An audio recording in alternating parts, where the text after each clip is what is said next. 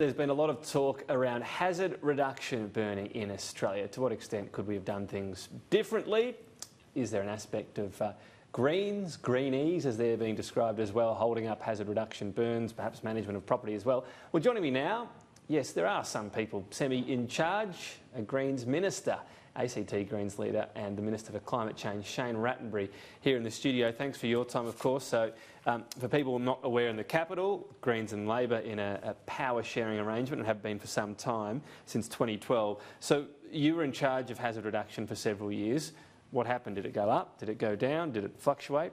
No, certainly, Tom. I was responsible for the agency that did the land management here in the Territory, and we continue with a program of hazard reduction burning, as well as other techniques. You know, I think a lot of this debate, people have been saying you've got to burn. Burning's not always the answer. It can also be things like physical removal, grazing, mowing. All of these sort of things contribute to it.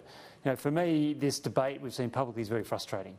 You know, Greens policy is very clear that we support hazard reduction burning, particularly making sure that it's informed by scientists and firies. That's what we do here in the ACT. We've got a long-term plan and we just implement it. And as Minister, I rolled that plan out. So it's guided by the Strategic Bushfire Management Plan. That's right. How does that formulate? Who has input, and then you come up with the final areas? Here's where we'll burn and here's why we do it. Who has input into that? Yeah, that Strategic Bushfire Plan is set over 5 years. It's put together with firefighters, land managers, land farmers, lessees, traditional custodians give us input as well as conservationists. And we basically build a consensus around that. And what it helps us do is make sure we are keeping our city as safe as possible, but also making sure we're conscious of sensitive environmental areas, that we protect the values of the national parks, as well as keeping our city safe. So when you say those different groups, so you've got firies in there, you've got conservationists. Is there a meeting and the firies are saying, look, we really want to tackle this part of this national park, and conservationists say, we'd like to keep that pristine, and they argue that out? How does that work? Yeah.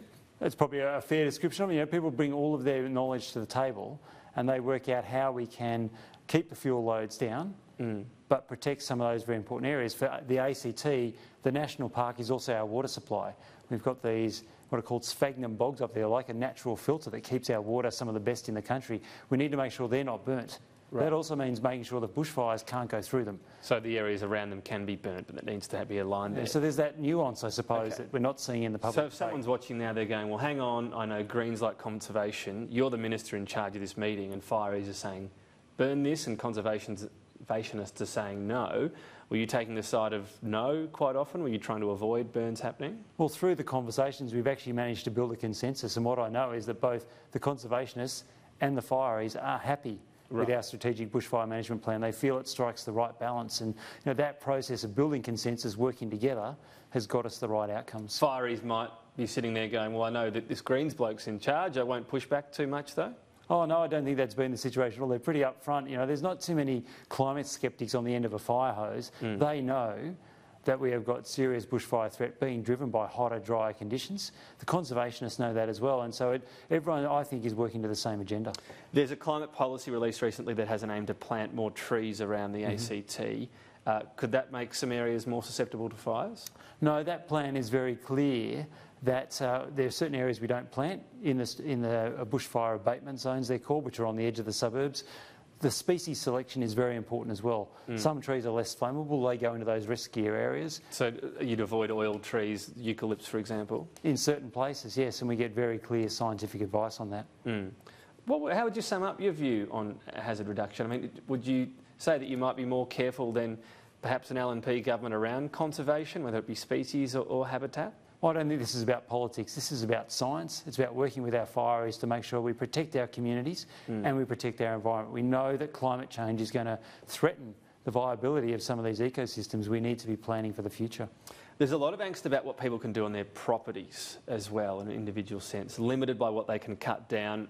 We've had people calling in, emailing, talking about trees that you can't cut down in your yard, for example. Is that possibly an issue out there? It's certainly not such an issue in the ACT because we're very much an urban environment with the bushland around us, so that's not been an issue in the way it perhaps is in other jurisdictions. What do you mean by that? Why would it not be an issue? If you're in an urban environment and there are trees near your property and the bushfire can come up pretty close, that is an issue. I meant more in terms of those bigger debates we see about land clearing in other jurisdictions, I think are not issues here in the ACT. We certainly have tree protection laws here in the Territory. You know, we need to increase the number of trees in this city because Canberra is forecast to become hotter. We've just had our hottest day ever at 44 degrees Celsius. Those trees are going to help us keep this city cool in the future. But you have to be careful about which ones. I'll give you one case highlighted by Nikki Sava, who wrote in The Australian about 3 tall pine trees. She tried for years to get permission to cut them down. They were just inside her property. She was told they were heritage listed. Her house burnt down in 2005 after those pine trees caught fire. Does that sort of example give you pause about, you know, which trees are heritage listed as an example? Oh, there's always careful consideration to be made. I presume that's in Canberra. She's doing. Yes. I mean, that firestorm in Canberra in 2003 was out of control. You know, it was a firestorm like nobody had ever seen. Well, this was one that she detailed started in the brickworks next door, so sort of localised incident. But this is the issue. This is what people are saying to us, and I accept that it's anecdotal, but that there might be, when they're told there's a heritage listed tree on their property that burns their house down, they think, well, what was the point of that? Why are we putting priority to heritage listed trees on properties like that? Sure, because in an area, I presume, therefore, if that's somewhere like Yarralumla, that really is in the middle of the city and is generally not considered to be at a bushfire risk. There's clearly been some sort of exceptional event there that I think probably has defied most people's expectations. Right. But if this is defying expectations now, when we're talking about a new normal, maybe we need to rethink heritage listing of trees if they're on these sort of borders, if we've got a heightened fire risk? Yeah, these extraordinary events we've seen in the last couple of weeks are going to force a lot of rethinking. Hopefully they're going to force some rethinking in our federal government as well. We're all going to have to think about these things carefully.